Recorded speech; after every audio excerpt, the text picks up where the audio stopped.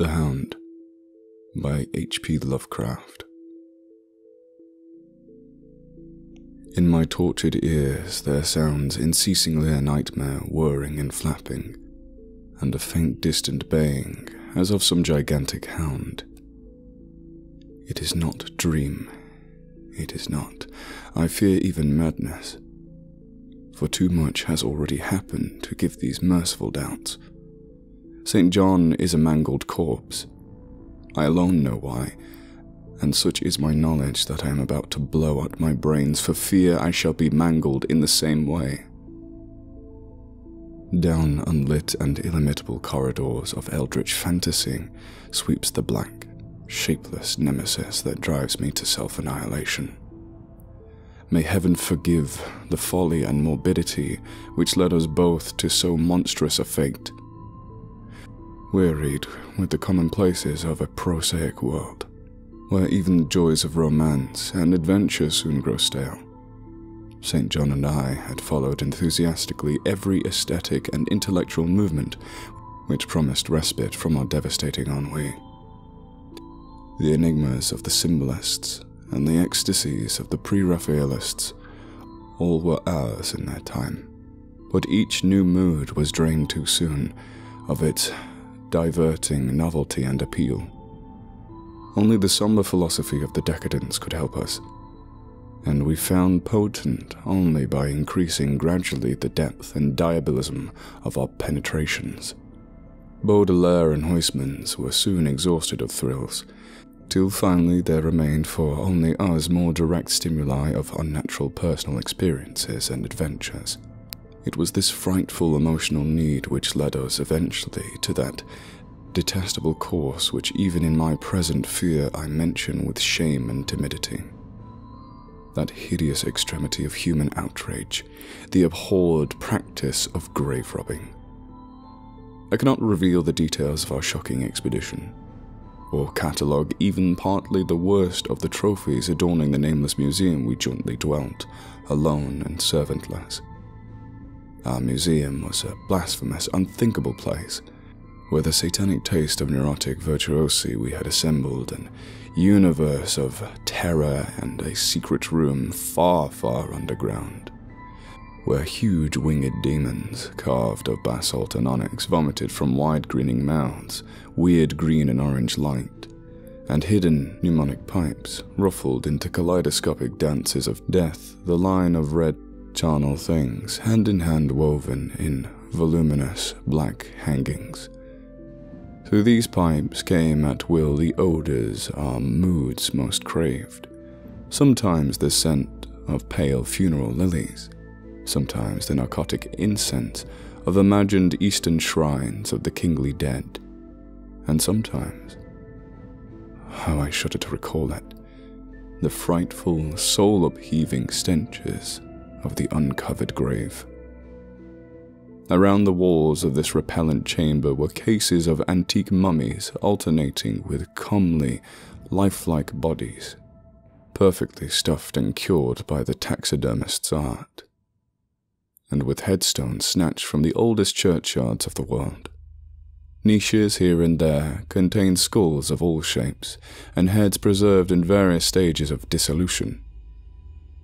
There one might find the rotting, bald pates of famous noblemen, and the flesh and radiantly golden heads of new buried children.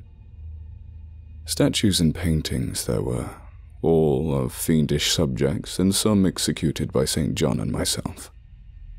A locked portfolio, bound in tanned human skin, held certain unknown and unnameable drawings which was rumoured Goya had perpetrated but dared not acknowledge. There were nauseous musical instruments, stringed brass, woodwind, on which St. John and I sometimes produced dissonances of exquisite morbidity, cacodemoniacal ghastliness, whilst in a multitude of inlaid ebony cabinets reposed the most incredible and unimaginable variety of tomb loot ever assembled by human madness and perversity. It is of this loot in particular that I must not speak. Thank God I had the courage to destroy it long before I thought of destroying myself. The predatory excursions on which we collected our unmentionable treasures were always artistically memorable events. We were no vulgar ghouls, but worked only under certain conditions of mood, landscape, environment, weather, season, and moonlight. These pastimes were to us the most exquisite of aesthetic expression, and we gave their details a fastidious technical care. An inappropriate hour, a jarring light effect, or a clumsy manipulation of damp sod would almost totally destroy for us the ecstatic titillation which followed from exhuming some of the ominous, grinning secret of the earth. Our quest for novel scenes and piquant conditions was feverish and insatiate. St. John was always the leader, and it was he who led the way at the last to that mocking, accursed spot which brought us our hideous and inevitable doom. By what malign fatality were we lured to that terrible Holland churchyard? I think it was the dark rumour and legendary, the tales of one buried for 5 centuries, who had himself been a ghoul in his time and had stolen a potent thing from a mighty sepulchre. I can recall the scene in these final moments, the pale autumnal moon over the graves, casting long, horrible shadows, the grotesque trees dropping sullenly to meet their neglected grass, and the crumbling slabs, the vast legions of strangely colossal bats that flew against the moon, the antique ivied church pointing a huge spectral finger at the livid sky, the phosphorescent insects that danced like death fires under the yews in a distant corner, the odors of mold, vegetation, and less explicable things that mingled feebly with the night wind from far over swamps and seas, and, worst of all, the faint deep-toned baying of some gigantic hound which we could neither see nor definitely place.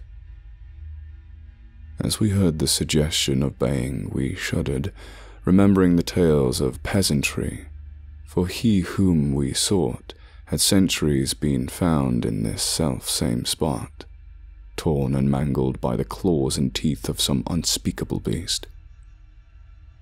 I remember how we delved in the ghoul's grave with our spades, and how we thrilled at the pictures of ourselves, the grave, the pale watching moon, the horrible shadows, the grotesque trees, the titanic bats, the antique church, the dancing death fires, the sickening odors, the gently moaning night wind, and the strange, half-heard directionless baying of those objective existents which we could scarcely be sure. Then we struck a substance harder than the damp mold, and beheld a rotting oblong box crusted with mineral deposits from the long undisturbed ground.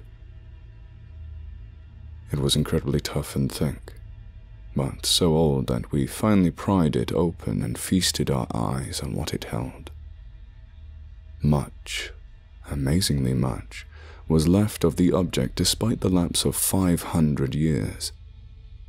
The skeleton, though crushed in places by the jaws of the thing that had killed it, held together with surprising firmness, and we gloated over the clean white skull and its long, firm teeth, and its eyeless sockets that once had glowed with a charnel fever like our own. In the coffin lay an amulet of curious and exotic design, which had apparently been worn around the sleeper's neck. It was the oddly conventionalized figure of a crouching winged hound or sphinx with a semi-canine face, and was exquisitely carved in antique oriental fashion from a small piece of green jade. The expressions of its features was repellent in the extreme, savoring at once of death, bestiality, and malevolence. Around the base was an inscription in characters which neither St. John nor I could identify, and on the bottom, like a maker's seal, was a graven and grotesque and formidable skull. Immediately upon beholding this amulet, we knew that we must possess it. that this treasure alone was our logical pelf from the centuried grave. Even had its outlines been unfamiliar, we would have desired it. But as we looked more closely, we saw that it was not wholly unfamiliar. Alien it indeed was to an art and literature which sane and balanced readers know, but we recognized it as the thing hinted of in the forbidden Necronomicon of the mad Arab, Abdul al-Hazred, the ghastly soul symbol of the corpse-eating cult of inaccessible Leng in Central Asia. All too well did we trace the sinister lineaments described by the old Arab demonologist. Lineaments, he wrote, drawn from some obscure supernatural manifestation of the soul of those who vexed and gnawed at the dead. Seizing the green jade object, we gave a last glance at the bleached and cavern-eyed face of its owner and closed up the grave as we found it. As we hastened from the abhorrent spot, the stolen amulet in St. John's pocket, we thought we saw the bats descend in a body to the earth we had so lately rifled, as if seeking for some cursed and unholy nourishment. But the autumn moons shone weak and pale, and we could not be sure. So too, as we sailed the next day away from Holland to our home, we thought we heard the faint distant baying of some gigantic hound in the background. The autumn wind moaned sad and wan, and we could not be sure. Less than a week after our return to England, strange things began to happen. We lived as recluses, devoid of friends, alone, and without servants in a few rooms of an ancient manor house on a bleak and unfrequented moor, so that our doors were seldom disturbed by the knock of the visitor. Now, however, we were troubled by what seemed to be a frequent fumbling in the night, not only around the doors but around the windows also, upper as well as lower. Once we faced that a large opaque body darkened the library window when the moon was shining against it, and another time we thought we heard a whirring or flapping sound not far off. On each occasion, investigation revealed nothing, and we began to ascribe the occurrences to imagination, which still prolonged in our ears the faint baying we thought we heard in the Holland churchyard. The jade amulet now reposed in a niche in our museum, and sometimes we burned a strangely scented candle before it. We read much in Al-Hazred's Necronomicon about its properties, and about the relation of ghost souls to the object it symbolized, and were disturbed by what we read. Then terror came. On the night of September 24th, I heard a knock at my chamber door. Fancying it St. John's, I bade the door knocker enter, but was answered only by a shrill laugh. There was no one in the corridor. When I aroused St. John from his sleep, he professed entire ignorance of the event, and became as worried as I. It was the night that the faint distant baying of the moor became to us a certain and dreaded reality. 4 days later, whilst we were both in the hidden museum, there came a low, cautious scratching at a single door which led to the secret library staircase. Our alarm was now divided, for besides our fear of the unknown, we had always entertained a dread that our grisly collection might be discovered.